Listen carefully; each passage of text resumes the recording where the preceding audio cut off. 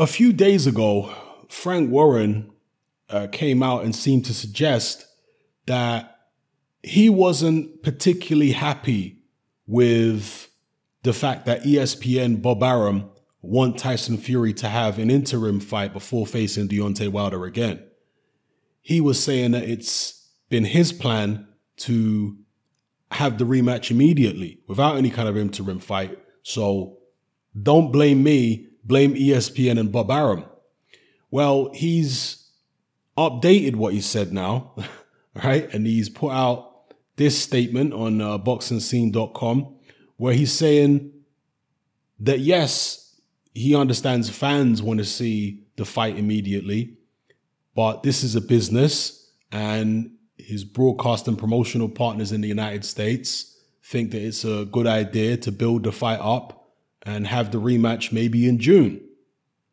He says nobody's avoiding anybody and the occasion won't suffer from being shifted from May, June to autumn. The magnitude of such an epic showdown will only increase.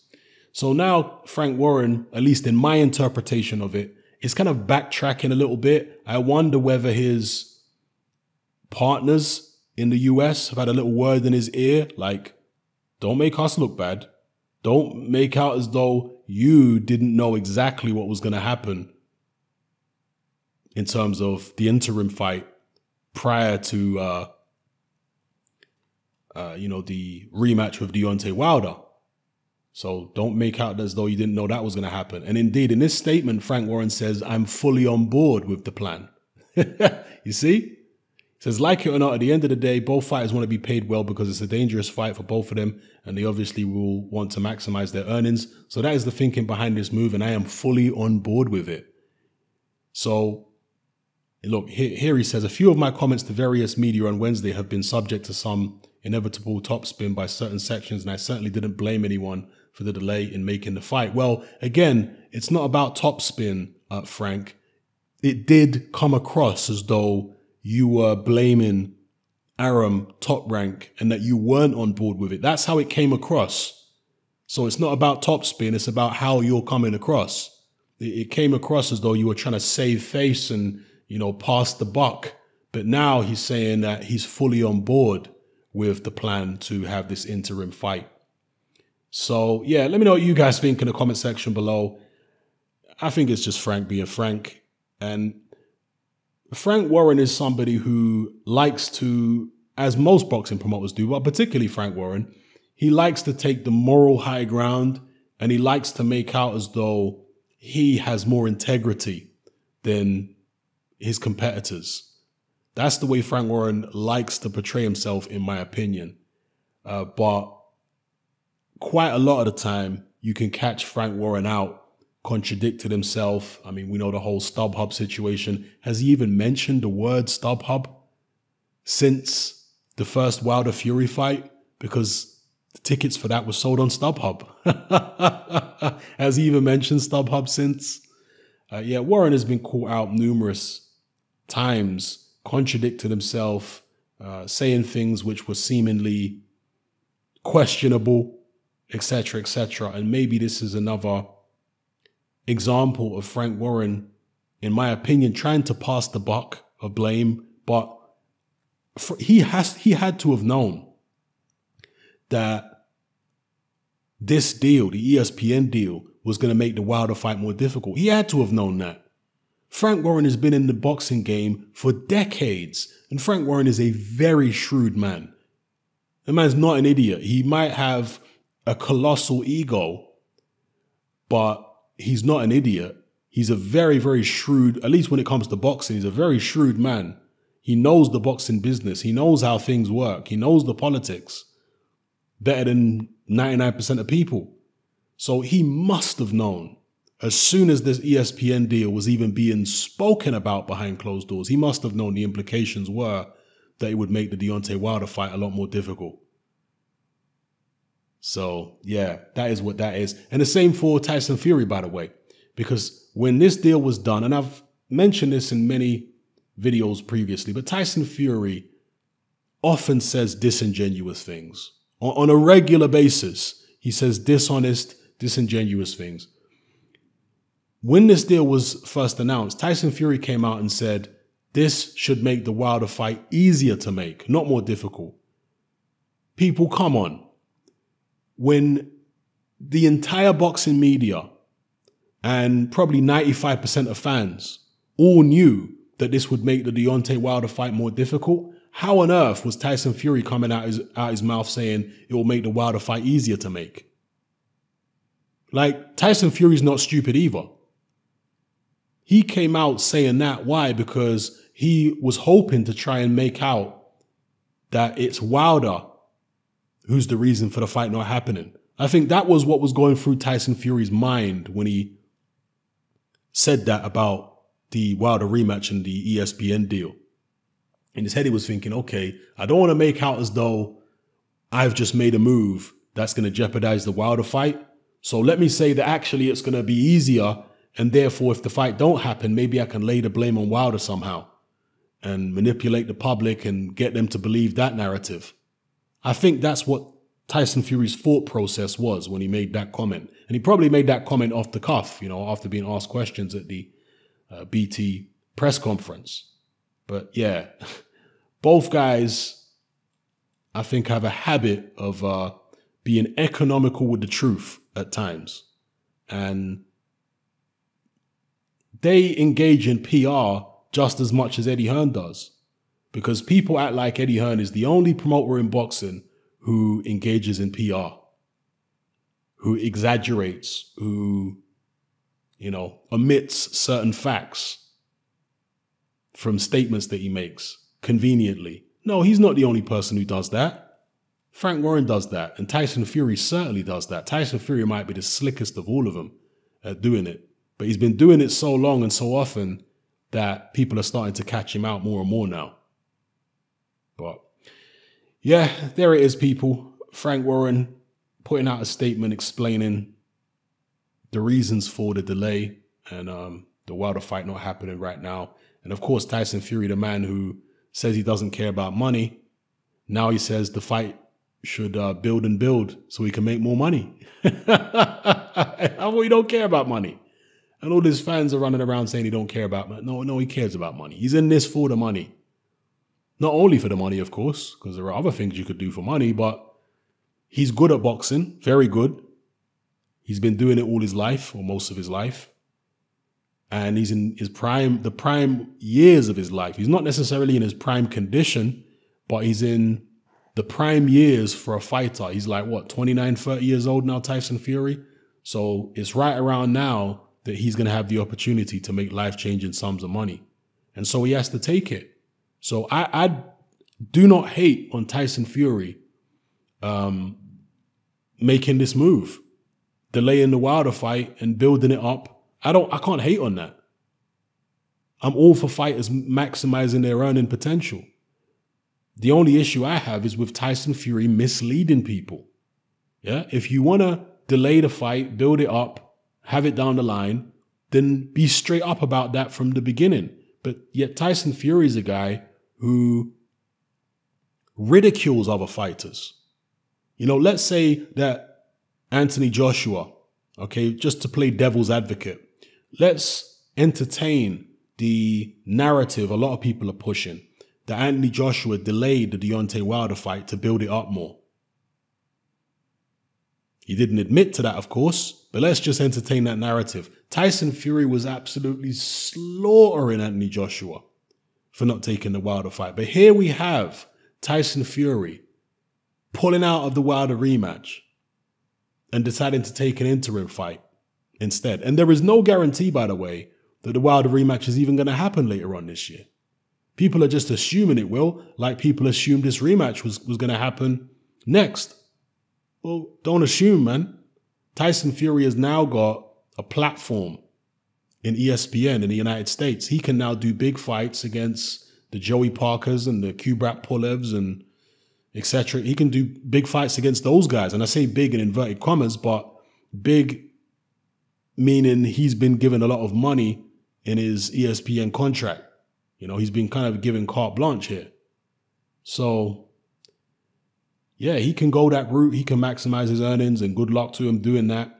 But it's hypocritical. That's basically what I'm saying. The way that Tyson Fury has done this deal and the way he's behaving is massively hypocritical, and it shows you his nature. It shows you that he's going to do hypocritical things. He's an opportunist. When he sees an opportunity to attack and ridicule an opponent in the media, he's going to do it. But don't start thinking that Tyson Fury won't himself go and do that very same thing sometime in the future if it's convenient for him. It's like people are constantly banging on about how Tyson Fury goes and fights champions in their backyards, right? And that is often used as like a subliminal diss to Anthony Joshua and Deontay Wilder because, of course, they didn't win world titles in the champion's backyard. Well, what people fail to realize, which is blatantly obvious, is that the only reason that Tyson Fury fought Vladimir Klitschko and Deontay Wilder in their backyards is because he had no other choice. It's simple as that. When Fury fought Klitschko, he wasn't in, or Frank Warren wasn't in, the financial or the contractual position to be able to get Vladimir Klitschko to fight Fury in the UK. He did not have the financial or contractual power at that time to get that fight in the UK. If he did, then he would have got it in the UK and Fury would have fought Klitschko in the UK. He didn't go over to Germany because he's just such a great warrior and he doesn't care about trying to get fights in the UK in his own backyard. No, that's not the reason that he did it. He did it because he had no other choice. And what people are failing to realize is that, what was it, 80 or 90% of Klitschko's title defenses were in Germany? So it's not like Fury did anything unusual. Everybody was fighting Klitschko in Germany just about back then. There was a handful of fights he had outside of Germany. I think he fought in Switzerland once. He fought in America a couple times. He fought in Russia against Povetkin. But the vast majority of Klitschko's world title fights were in Germany. His adopted, backyard, the place where he based himself for the majority of his heavyweight reign. So everybody was fighting Klitschko there. Now, you got to give Tyson Fury massive credit for beating Klitschko under the circumstances he beat him with the spongy canvas and all the shenanigans that Klitschko used to play behind the scenes. You have to give Fury massive credit for beating him. But in terms of actually choosing to fight Klitschko there wasn't a choice. He had no other choice. He had to fight him there. That's where everybody had to fight Klitschko at the time. If he could have got the fight in the UK, he would have done.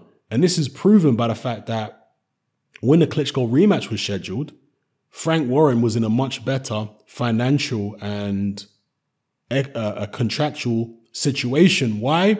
Because for the rematch, Tyson Fury was now the champion.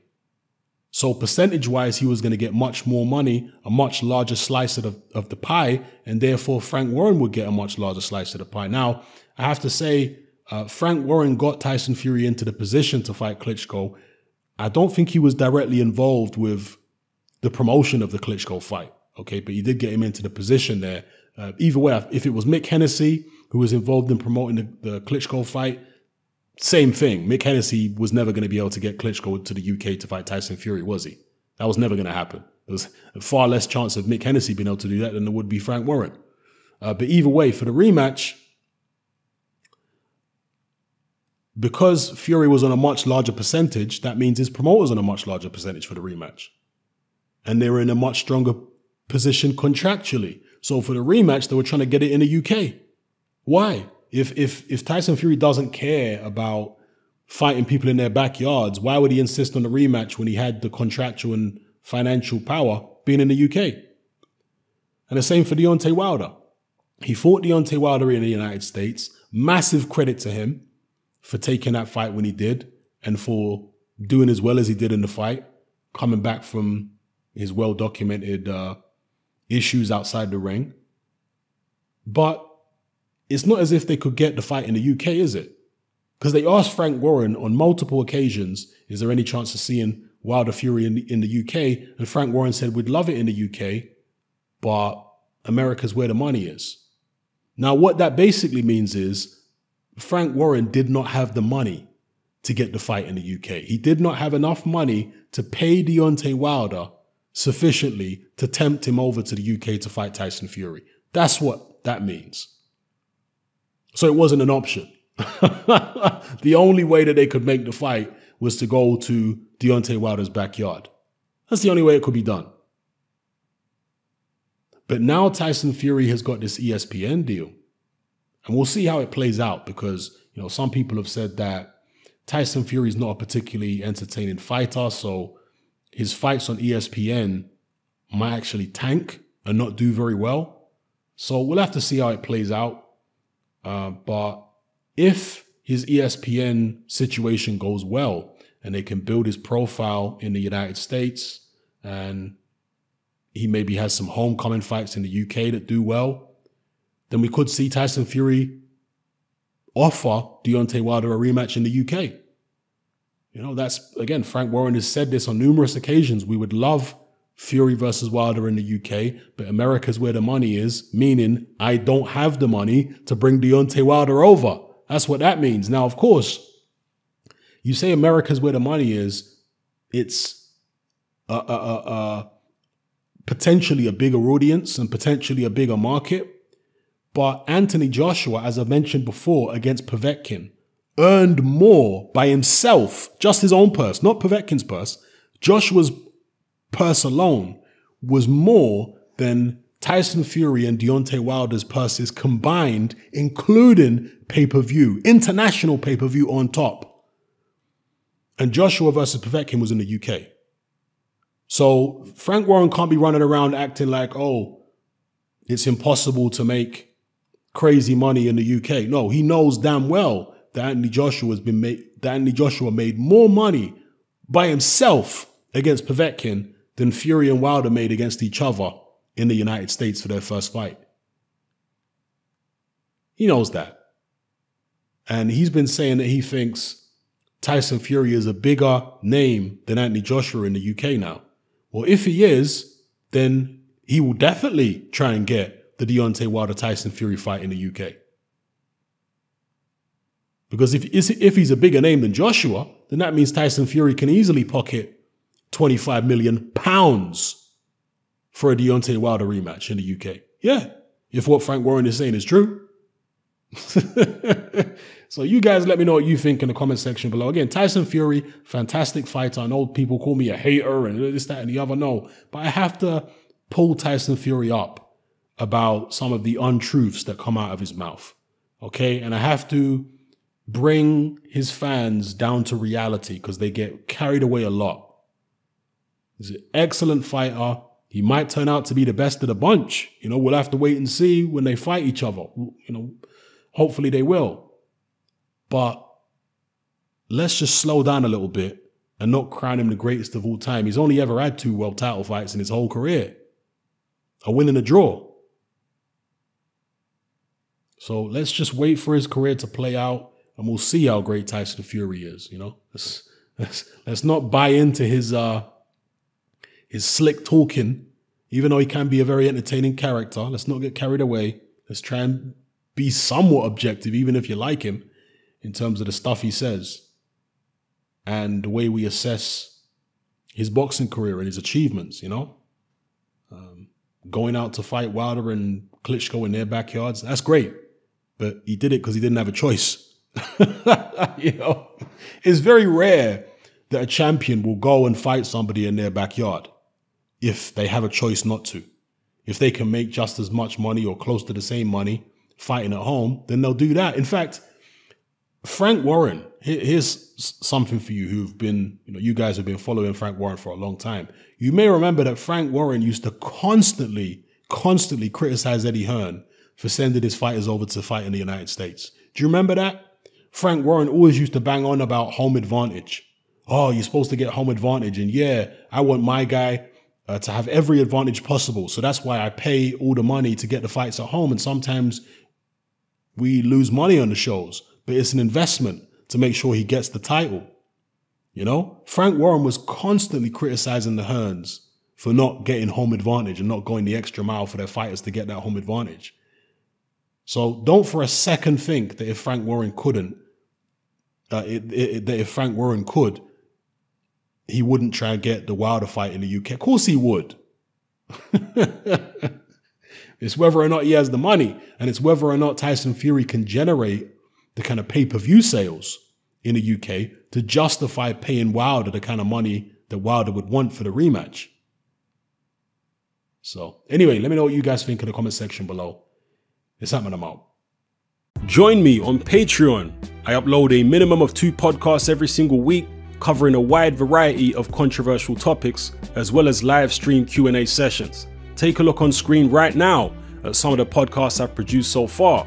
For just $3 a month, the equivalent of about £2 a month, you get access to all my new podcasts and my entire back catalogue of past podcasts, including my popular Confessions of a Nightclub Bouncer series. You can listen on your computer or on your smartphone or tablet by downloading the Patreon app from the Google Play Store or the App Store for free.